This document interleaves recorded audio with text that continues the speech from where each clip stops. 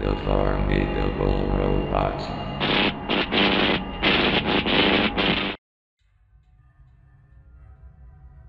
Now some of you are confused as to why there is an experiment called the Disfiguring experiment, and have no context to what it means. Don't tie yourself in a knot.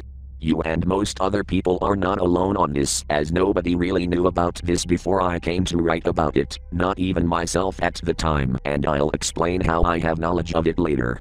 Now the name is not at all what you're thinking, however, it has that specific name for a reason, and the story about the experiment and its title is one I suggest that you bring a trash bin with you. The Disfiguring experiment was nearly a 20-year-long experiment, ran by a large and spread-out organization named Detraxi Americani, rumored to be scattered all over the United States of America, that committed acts of torture and second-degree murder on them, which involves breaking and twisting the victim's limbs in the most impossible ways for an average human being, or worse, sawed off. They would even mutilate your face till it was unrecognizable, and would start sawing open the skull to take out the entire brain, and which they carefully scoop it out and pack them into an ice chest for them to dissect through them. It gotten them lots of money when they spread this to deep web gore websites, and were able to rake in over $1 million worth in cash because of it. It wasn't long before in 2006, the police eventually found 2 of the locations in Scottsdale, Arizona, and in Chicago, Illinois. They would be interrogated with only one out of all people actually giving small details about their organization.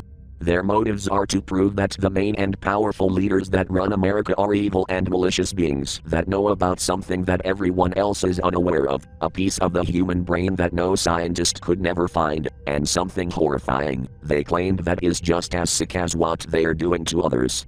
A piece of the brain that can easily manipulate people regardless of the size.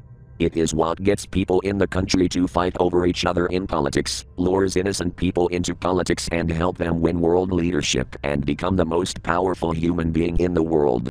Of course, nobody took their claims seriously and brushed it off as an excuse to continue their sick crimes. With only 2 found at the moment, it would take about almost 12 more years to eventually find all of them and shut down the illegal operation. From everything they've learned, they figured out who started the business, who went by the name of KR, who was also the ringmaster of making several alt accounts to make gore videos as a way to hide her footprints.